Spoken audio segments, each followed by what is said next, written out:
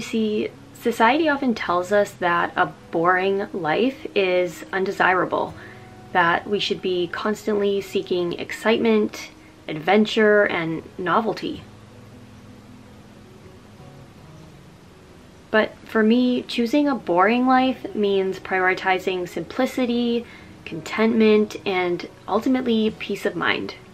There's this quote by G.K. Chesterton that says, "There are no uninteresting things, only uninterested people." I love that so much because it really makes you take a look at your life and think about the things in your daily life and things that you may find boring or mundane, but if you really look at them, are they, or are we just choosing to not find them interesting? There's this other quote by Annie Dillard where she says, "How we spend our days is, of course, how we spend our lives." And how true is that? I mean, if you look at your day-to-day life, that's how you're spending your life. And if we choose to go through it thinking, oh, my days are just so boring and it's the same thing over and over again, like, how can I enjoy this? It doesn't feel exciting.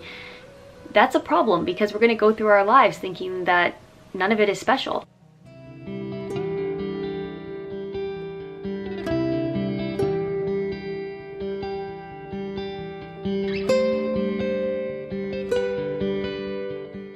The other way I look at it too is, am I doing the things that I'm doing in my life for me?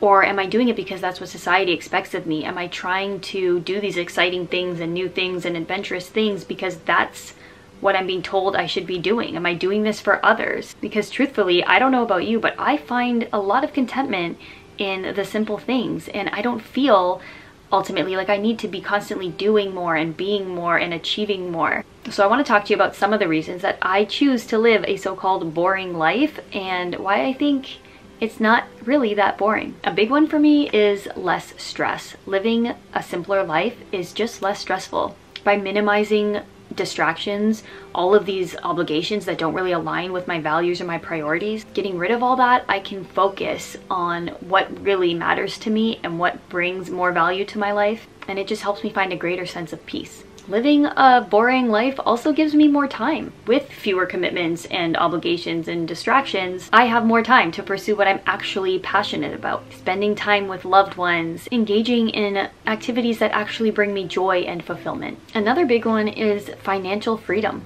Living simply allows me to save more money, have less debt, and just live within my means. When you give yourself this financial freedom, you're essentially giving yourself the flexibility to make choices that align with your values and not with your financial necessities. By slowing down and simplifying my life, I have been able to cultivate much deeper connections with my loved ones. I've noticed this specifically with my children, that my interactions with them are so much more meaningful. Our conversations are deeper. I have these experiences together that are meaningful and purposeful and not just superficial. What'd you make? Spoonie?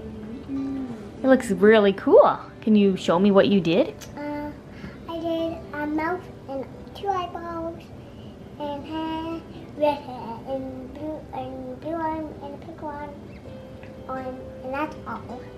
I love Spoonie. Honestly, choosing a boring life allows me to be more present, more mindful in everyday life. I can actually savor like the simple pleasures in life, and I've really learned to appreciate the beauty of the here and now. So while from the outside looking in, to some my life might seem boring, to me it's anything but that. It's filled with meaning, it's filled with purpose, and it's filled with so much contentment. It's this quiet kind of joy that comes from living authentically and intentionally. If this message resonated with you at all, I'd love to hear from you in the comments below. I appreciate you spending this time with me and being here today. I will see you in my next video.